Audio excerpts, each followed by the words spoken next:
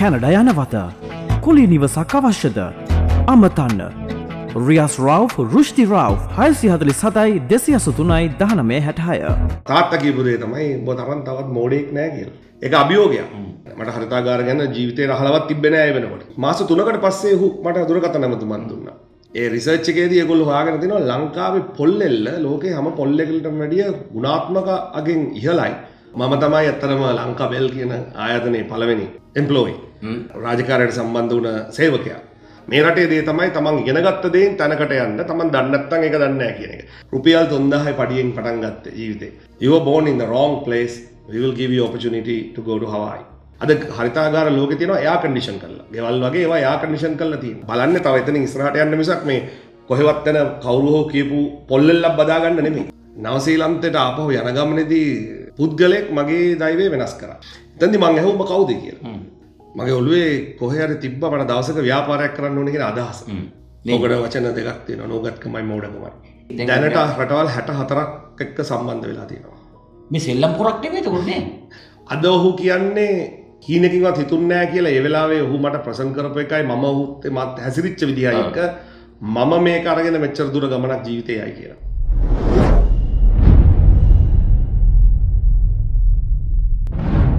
අයිබෝවන් සුදා ඉන්නේ ටෙක්සාස් වල ඩලස් සිටි එකේ තමයි ඉන්නේ.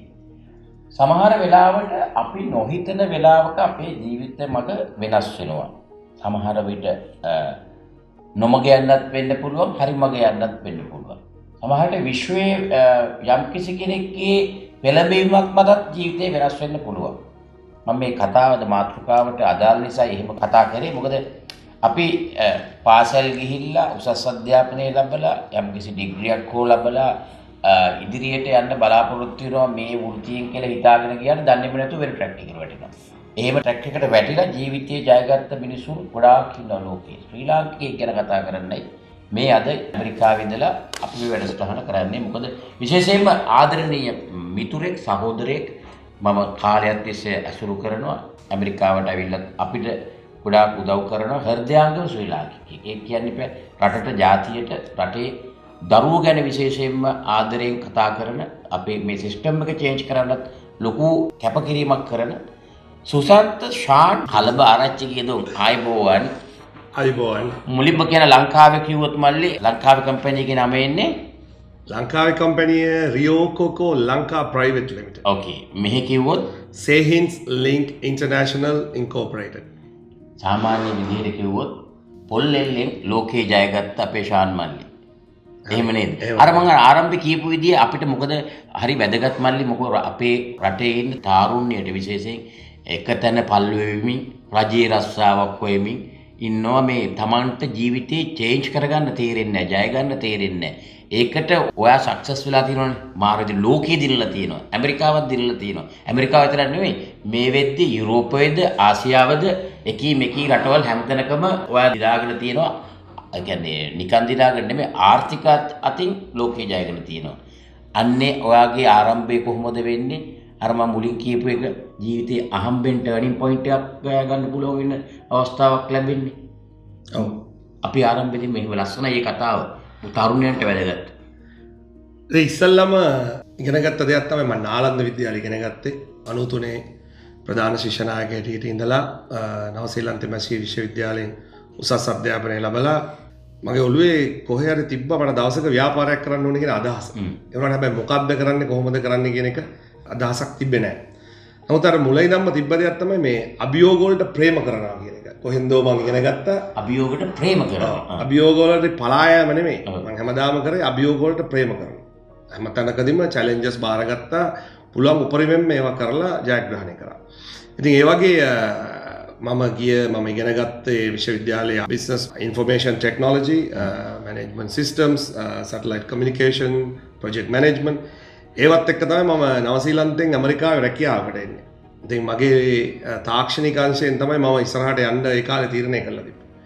නමුත් මම නවසීලන්තයට ආපහු යන ගමනේදී ගුවන් යානයේදී හම්බෙච්චි පුද්ගලයෙක් මගේ දෛවය වෙනස් කරා. ඒ කියන්නේ අඳුරන කෙනෙක්ද නැත්නම් නෑ අඳුරන කෙනෙක් නෙමෙයි. මමයි එයයි අතර මගේ වැඩ කරපු රැකියා ස්ථානයේ එයා වැඩ කරපු රැකියා ස්ථානයේ අතර කිලෝමීටර 20ක විතර පරතරයක් තිබ්බට අපි දෙන්න හම්බුනේ ලොස් ඇන්ජලිස් ඉඳන් නවසීලන්තේ ඕක්ලන්ඩ් නගරේ කරා යන පැය 14ක ගුවන් ගමනකදී මට එහා පැත්තේ හම්බෙන් වාඩි වෙලා හිටියා. දැන් අපි පැය 4ක් 6ක යනකම් කතා කරේ නෑ නිින්දක් දාලා. ඊට පස්සේ අපි කතා කරන්න ගත්තාම ඌ මට පැවසුවා මේ ශ්‍රී ලංකාවෙන් කිව්වහම ඊට ඉස්සෙල්ලා ඇත්තටම මම ඉගෙන ගත්තේ නවසීලන්තේ මැෂි විශ්වවිද්‍යාලයේ. ඔහුත් මැෂි විශ්වවිද්‍යාලයේ ආදි ශිෂ්‍යෙක්. මට වැඩි අවුරුදු ගානකට උඩදී අයින් වෙච්ච ඉගෙන ගත්ත ආදි ශිෂ්‍යෙක්. දෙවනි එකට තමයි කිව්වේ මම ලංකාවෙන් කියලා. ලංකාවෙන් කියනකොට ඌ hina වෙලා කිව්වා බොහොම ඉන්ටරෙස්ටිං මොකද මම උඹලගේ රටේ පොල්ලෙල්ල ගැන මේ දවස්වල ලොකු පරීක්ෂණයක් කරනවා කියලා. එතෙන්දි මං ඇහුවා ඔබ කවුද කියලා. ඌ කිව්වා එතකොට ඌ මේ හරිතාගාර තාක්ෂණය පිළිබඳ ලෝකේ ඉන්න උපදේශකයෙක් කියලා. හරි මට ඒක තේරුමක් නෑ මොකද මගේ දේ නෙමෙයි මම කම්පියුටර් සම්බන්ධයෙන් වැඩ කරපු එක්කෙනෙක් තාක්ෂණය සම්බන්ධයෙන් ඇත්තද කියලාට කිව්වා මට ඒ කාලේ තිබ්බ අර ලොකු මේ වගේ නෙමෙයි ලොකු නෝට්බුක් එකක් දික් කරලා ලැප්ටොප් එකක් උඹට මම පෙන්නන්නම් යම්කිසි ඉන්ටරෙස්ටිං දෙයක් මම ලෝකේ පොල්ලෙල්ල ගැන පරීක්ෂණ කරනවා මේ පොල්ලෙලි වලින් උඹලගේ රටේ රටවල් 10කින් 15කින් මම හිතන්නේ ඒ කාලේ ඒගොල්ලෝ පොල්ලෙලි ගෙනල්ලා මෙහෙ පරීක්ෂණ කරනවා මොකද ඒගොල්ලන්ගේ කම්පැනි එකේ හැමතිස්සෙම බලපු දෙයක් තමයි අනාගතයේ දවසක මේ හරිතාගාර ලෝකේ මොනවද මුදල් උපයන්න පුළුවන් ක්‍රම නිෂ්පාදන භාණ්ඩ මොනවද කියලා. ඒතර ඒගොල්ලන්ගේ ඒ රිසර්ච් එකේදී ඒගොල්ලෝ හොයාගෙන තිනවා ලංකාවේ පොල්ලෙල්ල ලෝකේ හැම පොල්ලෙකලටම වැඩිය ගුණාත්මක අගෙන් ඉහළයි. හොඳට වවන්න පුළුවන් වැවුනහම පළදාව වැඩි වෙනවා. ඒතර පළදාව ඕනම පොල්ලෙල්ලකින් හරි ඕනම මාධ්‍යකින් පොළොවෙන් හරි පස් වලින් හරි ගන්න පුළුවන්. නමුත් හරිතාගාරයකදී කරන්නේ අක්කර 6ක් 10ක් අතර පොළොවේ වවන නිෂ්පාදනය පොළොවේ වවන ධාරිතාවයේ ගේන අක්කරයක් ඇතුළට. අක්කරයක් ඇතුළට ගන්න පළදාව තමයි අර අක්කර 6කින් 7කින් පොළොවේදී මේගොල්ලෝ ගන්න. ඒතකොට එහෙම ගන්න නම් ඒගොල්ලන්ට අවශ්‍ය වෙනවා වතුර රඳා ගන්න ඒ ගුණාත්මක බවින් වැඩි ඒක හොඳට මේ පාලනය කරන්න පුළුවන් නිෂ්පාදනය. ඒකෙදී ඒගොල්ලෝ කල්පනා කරලා තිනවා පොල්ලෙල්ලේ වතුර රඳා ගැනීමේ ගුණය වැඩි හින්දා අපි ඒකට පරීක්ෂණ කරමු කියලා. ඒ පරීක්ෂණයේදී හොයාගෙන තිනවා ලෝකයේ අනෙක් හැම රටකටම වැඩිය ලංකාවේ පොල්ලෙල්ලේදී හොඳට වවන්න පුළුවන්. එහෙම වැවුනහම ඒ ගන්න පළදාව බොහොම වැඩි අනෙක් හැම එකටම වැඩි කියලා. ඊට පස්සේ මට කිව්වා උඹලා ඉන්නේ රත්තරන් නිදියක් උඩ කියලා. ඇහුන්නේ. උඹලා ඉන්නේ රත්තරන් නිදියක් උඩ කියලා. මෙහෙට කියන්න පොඩ්ඩක්. උඹලා ඉන්නේ රත්තරන් නිදියක් උඩ ලංකාවේ කියලා. ඊට පස්සේ මං ඇහුවා මට ඒක තේරුන්නේ නැහැ ඇත්තටම. මං ඇහුවා රත්තරන් නම් අපේ රටේ නැහැ. අපේ රටේ තියෙනවා දියමන්ති තියෙනවා නිල් මැණික් තියෙනවා මැණික් තමයි අපේ රටේ ගොඩක් තියෙන්නේ. මට ඔබ කියන කතාව තේරෙන්නේ නැහැ. ඒ මිනිස්සයා මට කිව්වා මම රත්තරන් නිදියක් උඩ කියන කිව්වේ උඹලගේ රටේ අපි දන්නවා පොල්ලෙල්ල විසි කරනවා. මේ 2003ේදී 2002ේදී මේ කතාව කියන්නේ. පොල්ලෙල්ල විසි කරනවා. ඒ පොල්ලෙල්ලෙන් කිසිම ප්‍රයෝජනයක් ගන්නෙ නැහැ. නමුත් අනාගතයේ දවසක ලෝකේ හොයන මේ නිෂ්පාදන මේ ධාරිතාවයේ පළදා වැඩි කරගන්න හරිතාගාරවලද උත්සාහ කරන වැවීමේ මාධ්‍යේ උඹලගේ රටේ වැවීමේ මාධ්‍ය තමයි ලෝකේ අංක 1ට එන්නේ. හැබැයි ශාන්ට ඔයාලට දැනෙන්නෙත් නැහැ කිව්වට ලොකු දේවල් තියන්නේ මේ වෙලේ. මට කිසිම දැනුමක් නැත්තේ මම වෙන ශාස්ත්‍රීය පුද්ගලෙක්. දැන් මම අයියත් එක මාධ්‍යයට આવුත් මාධ්‍ය ගැන මට ඉගෙන ගන්න ගොඩක් දේවල් තියෙනවා. එහෙට මෙහෙට පරිණ කට්ටිය අද ගොඩක් ඉන්නවා කිසිම දෙයක් දන්නේ නැතුව හැම දෙයක්ම කරන්නේ. නමුත් මම මේ රටේ දේ තමයි තමන් ඉගෙනගත්ත දේෙන් තැනකට යන්න තමන් දන්නේ නැත්නම් ඒක දන්නේ නැහැ කියන එක. ඉතින් මට තේරුන්නේ නැත්තේ ඒක හින්දා. නමුත් මම කල්පනා කරා දැන් මේ ඇත්ත වූ කියන කතාව. අපේ ලංකාවේ කාලේ පොල්ලෙලි පුච්චනවා, අර කොහොබත් කඳු ගහලා තිනවා හැම තැනකම. මොකද්ද මේක කියලා මම ඇහුවා. ඊට පස්සේ යා තවදුරටත් විග්‍රහ කරලා කිව්වා මේ හරිතාගාර ගැන. මට හරිතාගාර ගැන ජීවිතේ රහලවත් තිබ්බේ නෑ ඒ වෙනකොට. ඒක ගැන කිව්වා. ලෝකේ ජනගහනය වැඩි වෙන්න ලෝකේ ආහාර නිෂ්පාදනයේ ප්‍රශ්නයකට එනවා. ඒ ආහාර නිෂ්පාදනයේ තියෙන විසඳුමක් තමයි හරිතාගාර. හරිතාගාර අක්කර 100 ගාණක් ලෝකේ 1000 ගාණක් ලෝකේ මේ 2002 කියන්නේ 2010 2015 20 වෙනකොට අනාගතයට බිහි වෙනවා. එතකොට ඒවට අවශ්‍ය කරනවා වැවුම් මාධ්‍ය. ඒතකොට වැවුම් මාධ්‍ය පොළවේ තියෙන පස් වලින් වවන්න බෑ. ඔව් එතකොට දැන් ඔයාගේ උත්තරේ උනේ මොකක්ද යා කියපුවා? මගේ ඇත්තටම උත්තරේ උනේ මේ බොහොම හොඳයි කියන එක. ඉතින් මට මගේ සබ්ජෙක්ට් එක නෙමෙයිනේ.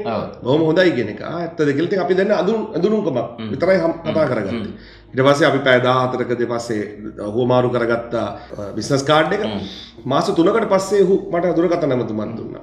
දීලා මට කිව්වා මට ඔබ හම්බෙන්න ඕනේ මේ රෙස්ටුරන්ට් එකට එන්න පොඩක් කතා කරගන්න තියෙනවා කියලා. මම කිව්වා රයිට් කියලා ගියා. ඉතින් එයා එතනදි කිව්වා මේ අපි පරීක්ෂණ සාර්ථකයි. ලෝකෙ කිසිම රටකින් අපි පොල්ලෙලි ගන්න නැහැ. මේ නිෂ්පාදනය අපි ලංකාවේ කරන්න තීරණය කරා. මට ඔයාගේ රටෙන් කවුරු හරි මේක කරන්න පුළුවන් කට්ටිය කවුරු හරි හොයලා දෙන්නේ. එයා ඇමරිකන් නේ. එයා ඇවිල්ලා නවසීලන්ත ජාතිකයෙක් ඇමරිකාවේ තමයි රැකියාව කරන්නේ. රයිට් ඕකේ. ඔව්. ඉතින් ඒක මම හා කිව්වා ඒ වෙලාවේ. නමුත් පසුව මා තව පුද්ගලෙක් අතර ඇතුළු දුරකථන ඇමතුමකින් පස්සේ මට පෙන්නලා දුන්නා මේ කතා කරන්නේ රත්තරන් නිදියක් ගැනනේ. ඉතින් ඇයි ඔයා ඒ රත්තරන් නිදිය හරන්නේ නැත්තේ කියලා පුද්ගලයා මගෙන් ඇහුවා. ෂාන් මල්ලි උත්සාහ කරේ මේක තව අර වෙන්න කෙනෙකුට බාර දෙන්න. මොකද මම ඉගෙන ගත්තේ මගේ දෙමාපියෝ මාව වීදම් කළ නවසීලන්තේ යවලා කරේ තාක්ෂණාංශයේ රැකියාව. ඒ වාස්සේ මම ඒ වෙනකොට මං හිතන්නේ සේවකයෝ 30ක් මට වාර්තා කරා ඒ කරපු රස්සාවේදී. ඉතින් මම බලන්නේ තව එතනින් ඉස්සරහට යන්න මිසක් මේ කොහෙවත් යන කවුරු හෝ කියපු පොල්ලෙල්ලක් බදා ගන්න නෙමෙයි. නමුත් එතනදී මට තේරුණා මේ කියන්නේ ජීවිතේ සමහරකට රහම්ෙන් හම්බෙන chance වලින් එකක්. මම හැමදාම අර අභියෝගක වාරගත්තා. මම ඔහුට කතා කරලා කිව්වා මම කැමතියි ඔයා කියනවා. හැබැයි ඔයා එක්කෙනෙක් ඔයකට පොළඹ වාඩි කරන ඇයි ඔයා මේක වෙන කෙනෙකුට බාර දෙන්නේ? ඇයි ෂාන් ඔයා මේක කරන්නේ? ඒ කාලේ මගේ හිටපු පෙම්වතියට මම කතා කරාම එයාට මම හිතන්නේ අර දැක්ක මේකේ අනාගතේ වෙන තත්ත්වය. එයා කිව්වා මේ ඔයා පැය 16ක් 17ක් කම්පියුටරයක් එක ඉස්සරහට වෙලා සැටලයිට් එක්ක ඔට්ටු වෙනවා වගේ නෙමෙයි. මෙයා මේ කියන ගෝල් මයින්ඩ් එකයි ඔයාට ලංකාවේ ඔයාගේ රටේ විසිකරන දෙයක් මේ ගේන්න කියන්නේ. ඒගොල්ලෝ ඔයාට සපෝට් එක දෙනවා කියන එකනේ ඒගොල්ලෝ කවුරු හරි හොයන්නේ ලංකාවේ. ඉතින් ඒ වගේ ඔපචුනිටි එකක් අතාරින්න එපා කියලා. එයා මගේ ඇස්පෑදුව මගේ හිතපු විදිහ වෙනස් කරා. ඒ සනින්ම මම ඔහුට කතා කරලා කිව්වා මේ ඔය අදහසට මම කැමතියි. ඔයාට උදව් කරන්න පුළුවන් නම් මගේ රස්සාවෙන් අයින් වෙලා මම මේක පටන් ගන්න කැමතියි කියලා. ඔහු එක පස්සෙන් කැමති වුණා. ඉතින් එදා රාත්‍රියේ මට මතකයි මම තාත්තට කතා කරලා කිව්වා මේම chance එකක් හම්බුණා මම ඒක කරන්න යනවා කියලා. තාත්තා කියපු දේ තමයි ඔබ තරම් තවත් මෝඩෙක් නෑ කියලා.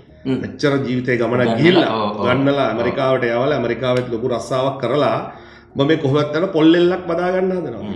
නමුත් අර මගේ අර අයියට මුලදී කිව්වා වගේ ඒක අභියෝගයක්. මොකද මම දැනගත්තා ඒක ඒ පුද්ගලයා බොහොම සීරියස්ලි ඒකාරෙන් කතා කරා. ඒගොල්ලෝ පර්යේෂණ කරලා නිකන් නෙමෙයි අනික හැම රටකටම වැඩිය දැන් අද ගත්තොත් ලංකාව ලෝකේ 4 වෙනි විශාල පොල් නිෂ්පාදකයක්. අපිට ඉස්සරහින් ඉන්නවා පිලිපීනේ, ඉන්දුනීසියාව, ඉන්දියාව. ලංකාව වගේ 100 ගුණයක් විශාල රටවල් පොල් නිෂ්පාදනය අතින් දැවන්තයෝ.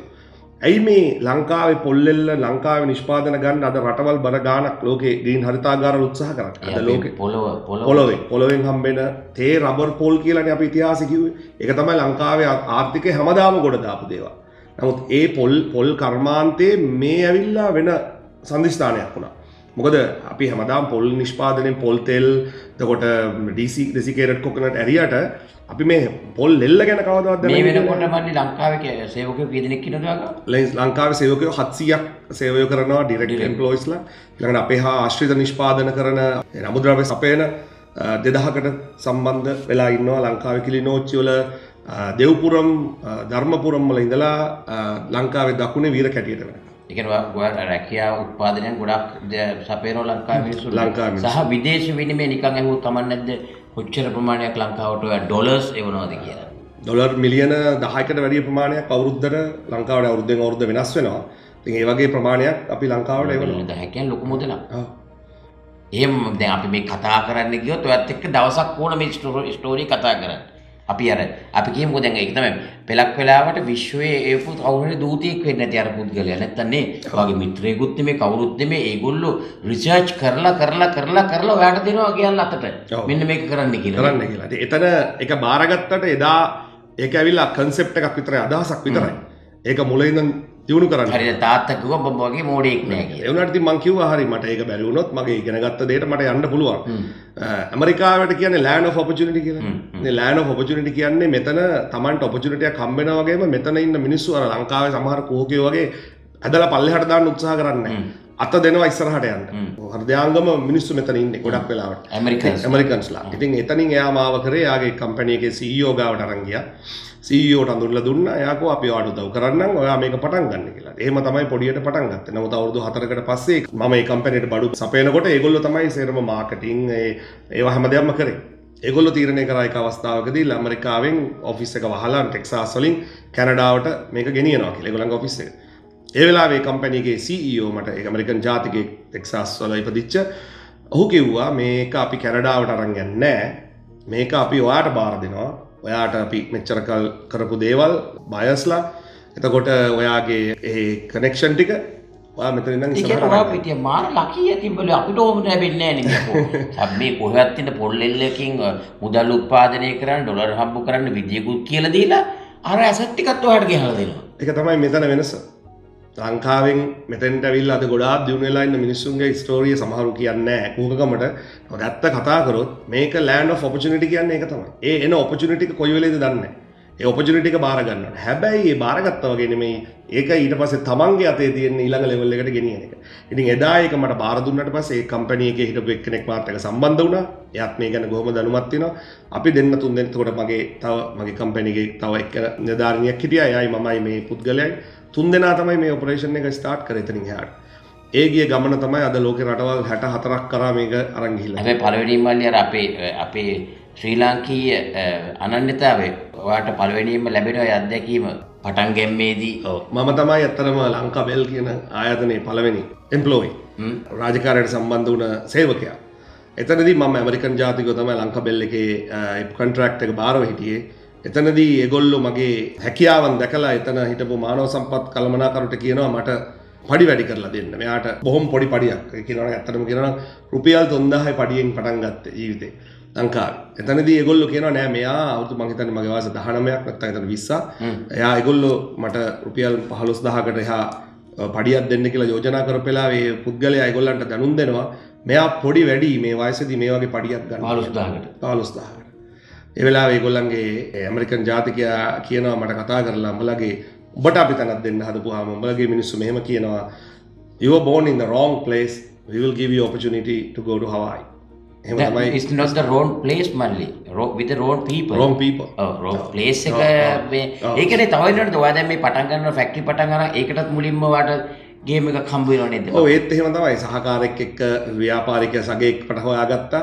ඔහුත් එක්ක ඒක පටන් ගත්තා. නමුත් මට ලංකාවේ ව්‍යාපාර කරලා කිසිම අවබෝධයක් තිබ්බේ නැහැ. නමුත් මුල ඉඳන් මම දැනන් හිටියේ නැහැ. මුල ඉඳන්ම වංචාව තමයි එතන සිද්ධ වෙලා තියෙන්නේ. එක්තරා අවස්ථාවකදී මට තේරෙනවා මේකේ මම මෙච්චර මහන්සියෙන් යවන මම මෙච්චර හම්බ කරලා යවලා ඒ ව්‍යාපාරේ වැඩි දියුණු කරනකොට එතන ලොකු වංචාවක් වෙනවා කියලා.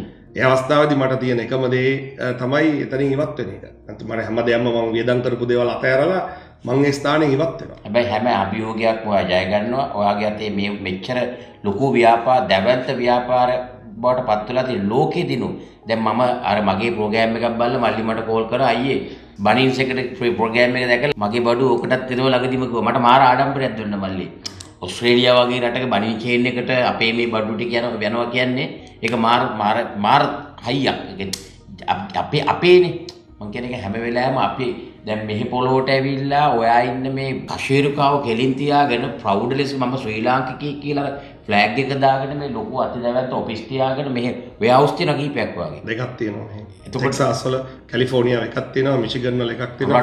කොච්චර ජාලයකට ඔයා මේ වැඩේ දැනට රටවල් 64ක් එක්ක සම්බන්ධ වෙලා තියෙනවා. මේ සෙල්ලම් පොරක් නෙමෙයිද කොන්නේ?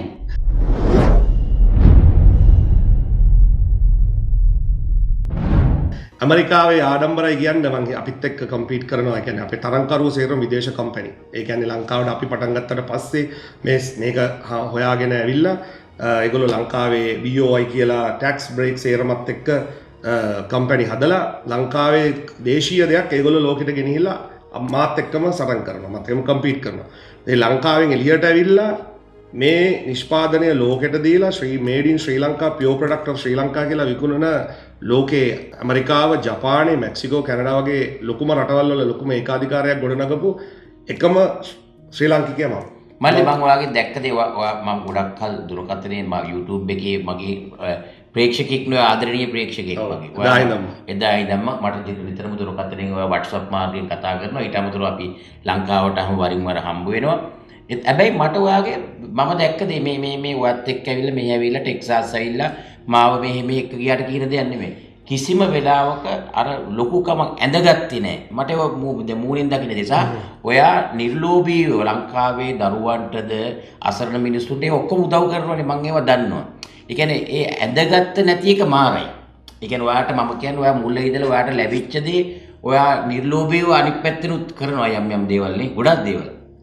ඇත්තයි ඒක ඇත්තටම මේ ඒක අර ළමා කාලයත් එක්ක පෞල් පසුබිමත් එක්ක පාසලත් එක්ක ආපු දෙයක්.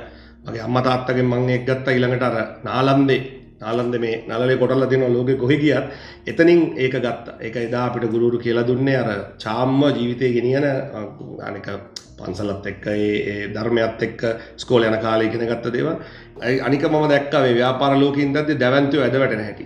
එහෙම ලොකු කම් තියාගෙන හිටපු මිනිස්සුන්ට අන්තිමට යන්නේන මන් නැති වෙච්ච හැටි. ඉතින් ජීවිතේ ඉගෙන ගත්ත දේ අර සරලව ජීවත් වෙන්න ඕනේ කියන එක සල්ලි තියෙනවා සල්ලි නැති වෙනවා තාන්න මාන හම්බ වෙනවා නැති වෙනවා. නමුත් ඉතින් සාමාන්‍යයෙන් Tamanට අවශ්‍ය මුදලට Tamanගේ ජීවිතේ Taman දන්නවනේ මේව ගෙනියන්න ඕනේ කියන එක.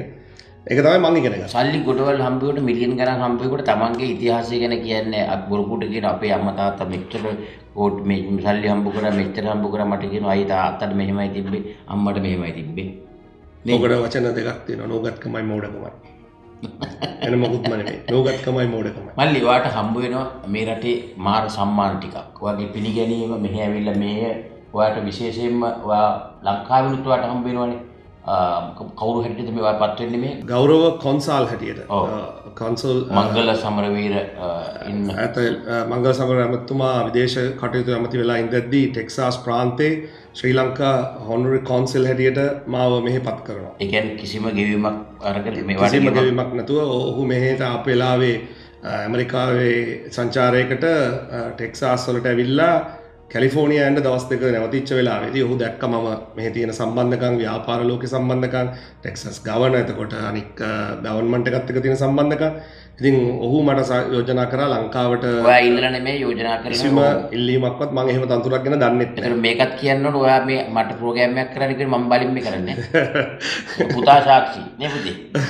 මං වාට ලංකාවේ ඉන්නකොටත් ඔයාගේ හව මල්ලි ඔයාගේ මට ස්ටෝරි එක කියන්න ඕන කතන්දරේ ලෝකෙට පෙන්වන්න ඕන මොකද මේ හරි වැදගත් කියලා ඒත් බෑ මට බෑ කියලා. අදත් මම මේ බලෙන් එකක් මම කියනවා. ඉතින් ඒ වෙලාවේ මට කිව්වා මේ ඇත්තටම එතුමා දැක්ක දර්ශනයක් තිබ්බා මම මේ ඇවිල්ලා ශ්‍රී ලංකේක හැටියට මේ වගේ පුද්ගලයෝ වඳුරගෙන මෙච්චර ව්‍යාපාරයක් දියුණු කරලා මේ සිකරන පොල්ලෙල්ල hina වෙනවනේ මිනිස්සු ලංකාවේ ආ පොල් මුදලාලි කෙනෙක්ද ඔය පොල්ලෙල්ල මොකද්ද දැන් ලංකාවේ ඇත්තටම තියෙන දේ තමයි තාක්ෂණය ගැන කිව්වොත් ඒ වගේ දේවල් ඒවා තමයි ලොකු ව්‍යාපාර කියලා හිතන්නේ. ලංකාවේ අපිට තියෙන ස්වභාවික සම්පත් වලින් ලෝකෙ කොච්චර ජය ගන්න පුළුවන්ද කියලා කිසිම අයිඩියා එකක් නැහැ. ඉතින් මේ වගේ දෙයක් ගැන කිව්වහම ඒක හිතන්නේ ආ මේ පොල්ලෙලි ටිකක් ගෙනහිල්ලා කාට හරි විකුණනවා ඇති කොහොබත්තියක් විකුණනවා ඇති කියලා. නමුත් තාක්ෂණයෙන් අපි ඇවිල්ලා තියෙන තැන අද ලෝකේ තියෙන දියුණුම තාක්ෂණින් අද හරිතාගාර ලෝකේ තියෙනවා එයා කන්ඩිෂන් කරලා. ගෙවල් වගේ ඒවා එයා කන්ඩිෂන් කරලා තියෙන්නේ. ඒ වගේ ඒවා ඩොලර් මිලියන 100 ඉඳන් ඩොලර් මිලියන 400 500 වෙනකම් වියදම් කරලා හදපු හරිතාගාර. ජපානයේ ෆුකුයාමා සිටි එකේ, ඒතකොට ටෙක්සාස් වල, එතකොට කැලිෆෝනියාවේ මේ සියලුම දේ කට්ටිය අද මාත් එක්ක මගේ ව්‍යාපාරයත් එක්ක මේ සම්බන්ධ වෙලා ඉන්නේ. මෙහි නගරාධිපති වා විශේෂයෙන් ඇගීමට ලක් කරනවා. ඔව් ඇත්තටම ඒ 2011 දී ටෙක්සාස් වල තිබ්බා අවුරුදු 40ට අඩු ව්‍යවසායකයෝගේ ව්‍යාපාර ලෝකෙට ගෙනහිලා ඒ කියන්නේ ටෙක්සාස් වලට ඉන්කම් එකක් ගේන අතරේ ටෙක්සාස් වල ඉඳන් ලෝකෙට ව්‍යාපාර කරනවා. ඒකෙදි මම ඩලස් චේම්බර් ඔෆ් කොමර්ස් එකෙන් ඒක කරේ. ඒකෙදි මාව සිලෙක්ට් වුණා international businessman of the year කියලා. එදා ඩලස් මේ මයික් රවුලින්ග්ස් තමයි මට සම්මානය පිරිනැමුවේ. පස්සේ කාලෙක ඔහු දැනගත්තා මාව කොන්සල් ජෙනරල් හැටියට පත් කරලා හොනරරි කොන්සල් හැටියට පත් කරලා කියලා. ඉතින් ඩලස් සිටි එකේදී සාමාන්‍යයෙන් රටක ජනනායකයෙක් අගමැති කෙනෙක් හරි ජනාධිපති කෙනෙක් ආපුවාම තමයි ෆ්ලැග් එක ඒ රටේ ජාතික ධජය ඔසවන්නේ. නමුත් ඔහු එදා මට අද ට්විටර් එකේ තාම මේ විස්තර තියෙනවා. මට ඉන්වයිට් කළා මාව පිළිගැනීමකට ලක් කරලා ඩලස් නගර ශාලාවේදී මට විශේෂයෙන් එයාගේ සෙක්‍රටරි කතා කරලා එනකොට ශ්‍රී ලංකන් කොඩියක් අරන් එන්න කියලා. මං හිතුවා මේක මේ පිළිගන්නන්න වෙන්න ඇති ලංකාවේ මේ ප්‍රොටෝකෝල් එක මම හරියට දැනන් හිටියේ නැහැ. නමුත් ඔහු එදා මගේ ආපු දවසේ ඩලස් සිටි හෝල් එකේදී ශ්‍රී ලංකන් ධජය එසෙව්වා. ෆොටෝ එක තියෙනවා. ඒක පිටිපස්සේ ෆොටෝ එක තියෙනවා උඩම.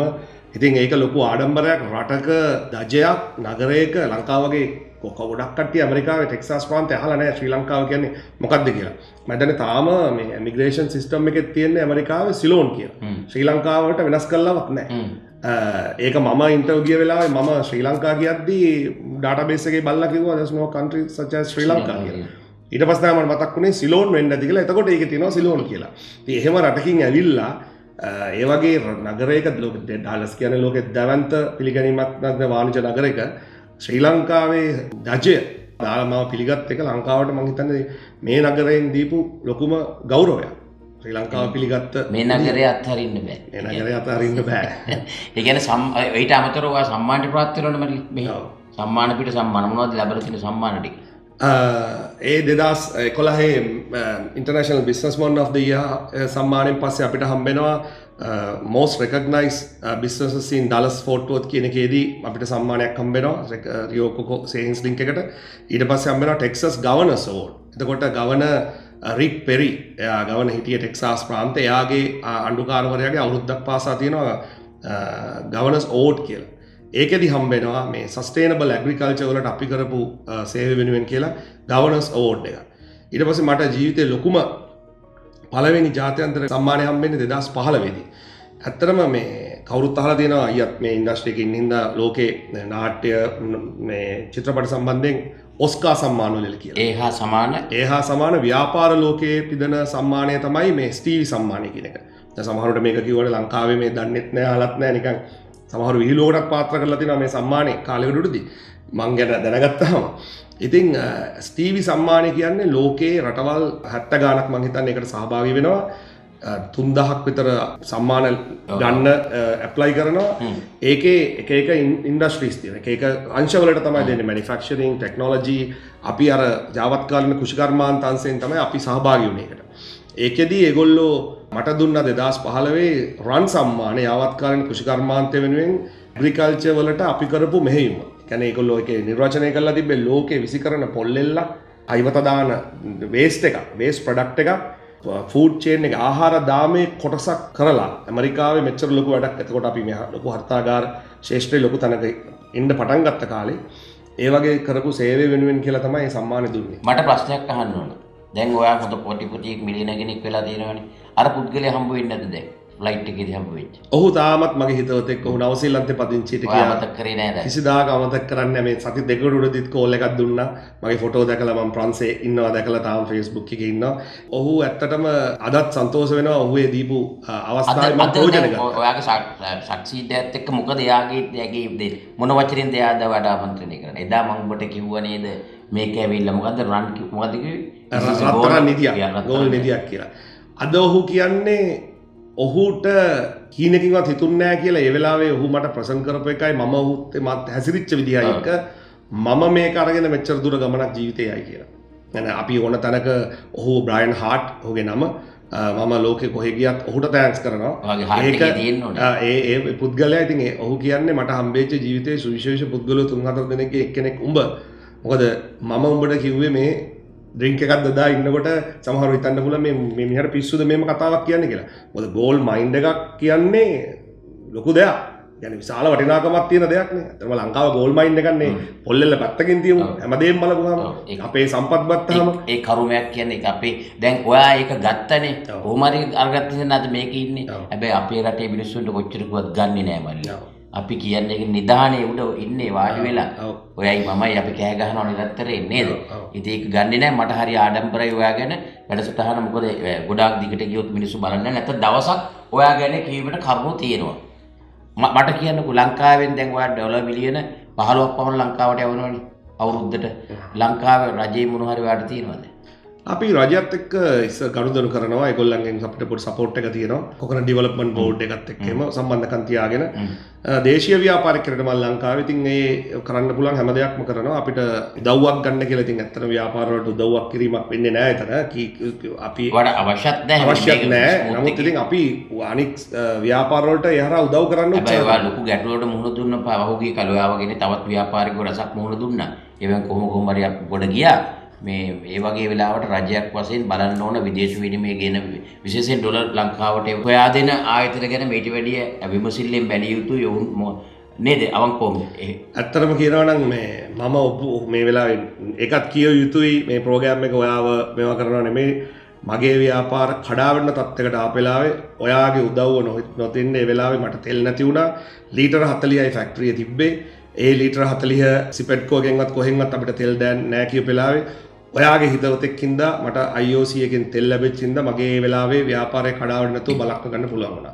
නමුත් ඒහා සමානම කිසිම තැනකින් අපිට කිව්වා වැවිලි කර්මාන්ත අමාත්‍යාංශයෙන්ද පොල් සංවර්ධන මණ්ඩලයෙන්ද ලියුම් ගෙනත් දෙන්න ඩිපෝ වලින් ගිහිල්ලා ගන්න ලොකු දේවල් කිව්වා. නමුත් කිසිම දෙයක් උනේ නැහැ. මම කොහොමරි වාට ඒකත් විශ්වයේ ශක්තියකින් ලැබිච්ච දෙයක් කියන්නකො. ඔයා ලකී පුද්ගලයෙක් ඇද්දි.